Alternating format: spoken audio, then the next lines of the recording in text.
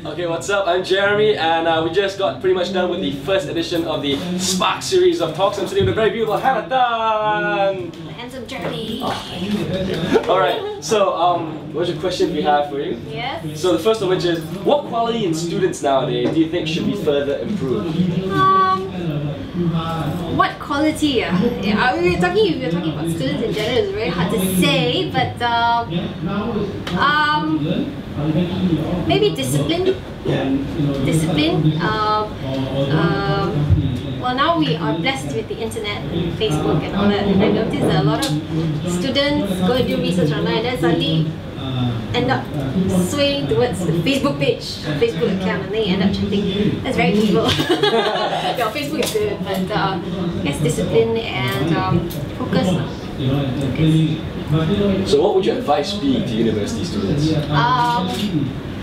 Well, find a why, and find a strong enough why for what you're doing now, whether it's to be the top student or to just graduate with a mediocre degree. You need to have a why, and I guess the why pretty much determines whether you make it or break it, or whether you achieve your dreams or not, whether you achieve your goals or not. And another thing is, it's never too young to start a business. So even students today are making money. You look at how Facebook was created. I mean, it's never too late to start a business. And Robert Kiyosaki says that the number one thing people can do to increase their wealth is to start a part-time business. It's a great experience for even students or young kids to learn the principles of entrepreneurship and accountability and discipline. So it all kicks in. So never too young to start a business. And what do you think about the SPARC series? Was this the first one? You are the first speaker? Am I? Yeah. I think it's a brilliant idea, and I mean, I take my hats off to the organizers for putting together such a brilliant, to materialize such a brilliant idea. And I look forward to more events.